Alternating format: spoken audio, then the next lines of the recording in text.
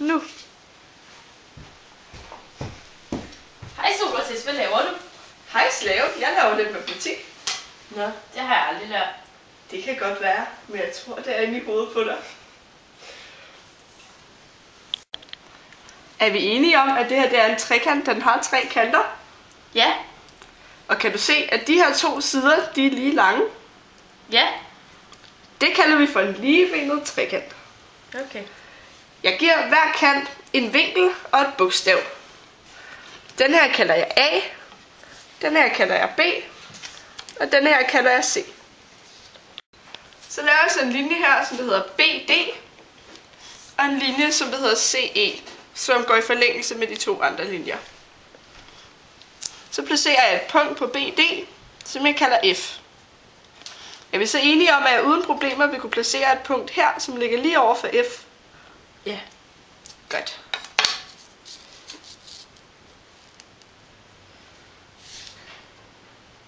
Det kalder jeg så for G. Nå, Slave. Er det ikke rigtigt, at man kan trække en ret linje mellem alle punkter? Jo. Vil jeg ikke så også derfor kunne trække rette linjer mellem F og C og B og G? Jo, helt bestemt. Det vil jeg så gøre.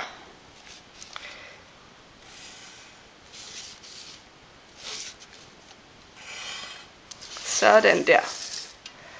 Okay, afstanden mellem A og B og A og C var som sagt lige lange. Og vi blev også enige om, at afstanden mellem B og F og C og G var lige lange. Ja. Vil du ikke så synes, det var rimeligt at sige, at afstanden mellem A og F og afstanden mellem A og G er lige stor? Jo. Så må vi så konkludere, at afstanden mellem B og G og C og F er lige lang. Ja. Nå, Slave, det går da rigtig godt indtil videre. Ja, jeg troede slet ikke, matematik var så nemt. Det må være inde i mit hoved. Ja, det er jo det, jeg siger, Slave. Det er alt sammen inde i dit hoved. Nå, kan du se, at der er dannet nogle nye trekanter? Ja. A, C, F og A, G, B. Det er nemlig rigtigt. Og da vi blev enige om, at siderne de var lige lange, vil det ikke så også sige, at trekanterne de er lige hinanden? Jo, det virker logisk. Og nu hvor at trekanterne er lige hinanden, kan vi ikke så også blive enige om, at vinklerne de er lige store? Jo. Nå, Slave, kan du også se 2 andre trekanter end dem, vi nævnte før? Ja. BCG og BCF. Ja. Og vi blev jo enige om, at B og F var lige så lange som CG, og at BG var lige så langt som CF. Og de 2 trekanter har jo den fælles grundlinje, som hedder BC. Kan vi ikke så alt i alt blive enige om, at BFC og BGC er lige store? Jo. Nå, nu blev vi så enige om, at trekanterne er lige store.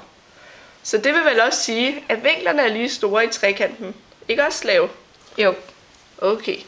Det vil da så betyde, at den her vinkel i den her trekant er det samme som den her vinkel i den her trekant. Og lige så vil den her vinkel i den her trekant så også være lige så stor som den her vinkel i den her trekant.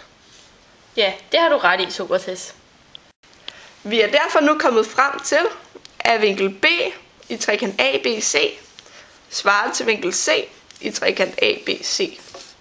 Og det betyder så også, at vinkel B i trekant BCF svarer til vinkel C i trekant CGB. Så nu kan vi altså konkludere, at hvis vi har en ligebenet trekant, så vil vinklerne på grundlinjen være lige store. Og vi kan også konkludere, at hvis vi forlænger siderne, vil vinklerne under grundlinjen også være lige store. Ja. Nu ved jeg med sikkerhed, hvad matematikken er i mit hoved.